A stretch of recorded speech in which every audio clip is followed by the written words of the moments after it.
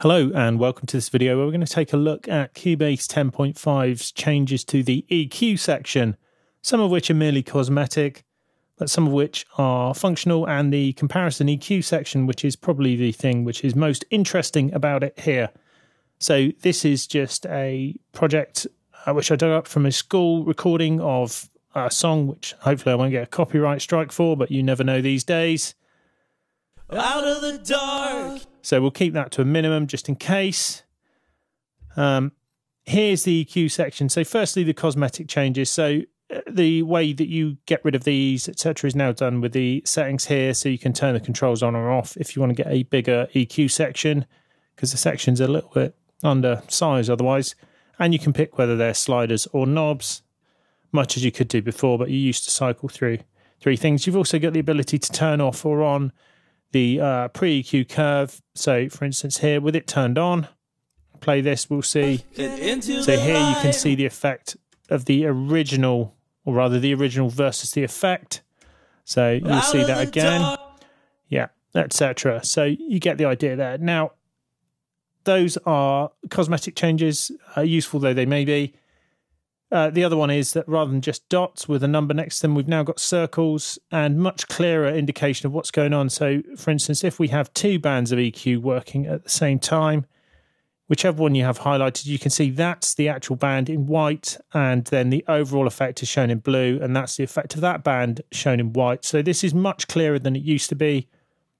It's a nice improvement. I kind of wish it was resizable more and you could have the controls present as well as the larger EQ display, but there we go. You can't have everything. Where would you put it? As a very wise man used to say to me.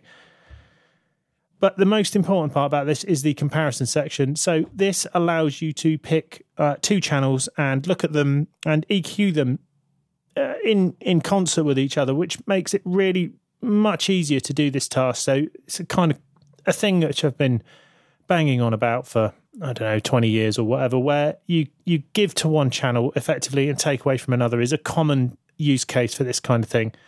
So here we're going to turn the comparison on. So this is always the channel that you're on. So you can't select that channel, but here we can select our comparison channel. So here we're going to pick the backing vocal channel. You can pick any audio from within your project, but here I'm going to pick the backing vocals. And when we play it now, we can see both of them. So we see the FFT in blue for our lead vocals, and then in red by default for the backing vocal. So we can see there's quite a lot of overlap, etc., between the two. But that's already useful because it means you can see what frequencies are present in each track on screen.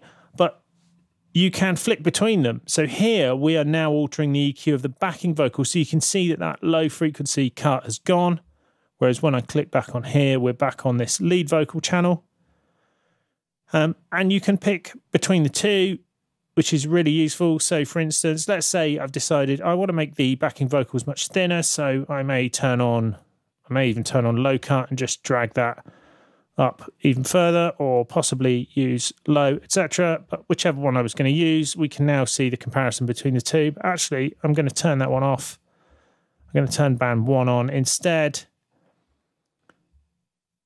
and just nudge the Q down a bit so we don't get a little hump in there.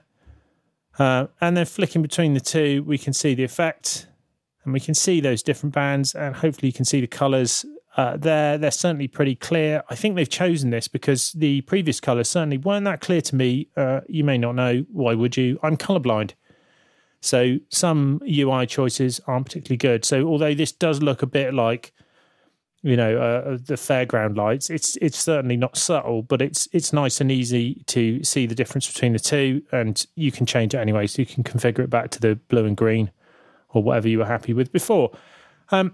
But we can make more changes, and handily in the project you can solo them. So you could solo just the backing vocal, even though we're EQing the lead vocal. Or we can solo just the lead vocal. Or we can solo both. Now, obviously, in the context of this, I've got all these soloed anyway because copyright strikes, etc. But you can do this. It means you don't have to jump out go to the channels, turn them all off, you know, mute them, or do your soloing, etc. You can just do it really quickly here. But most importantly, we can flip between these two channels. So if we wanted to add, let's say we wanted to cut a bit of that area here out of the backing vocal, so we can quickly, sorry, slightly slack on my Mac, so we can just quickly switch that there.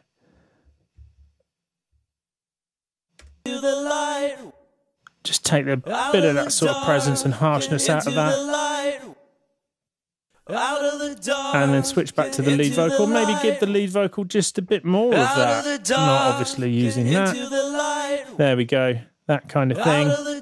And then switching between the two, we can see we've got a bit there.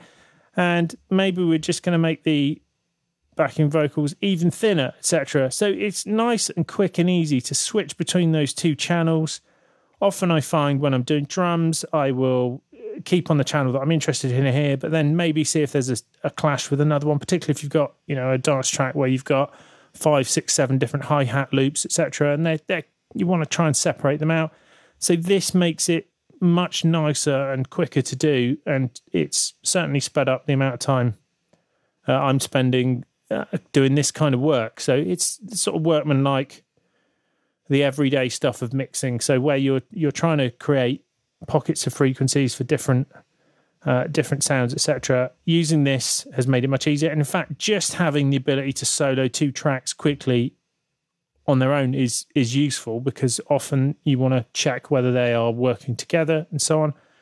But being able to change your reference, etc., the comparison track really quickly has vastly sped up the way that I'm working with EQ and Cubase.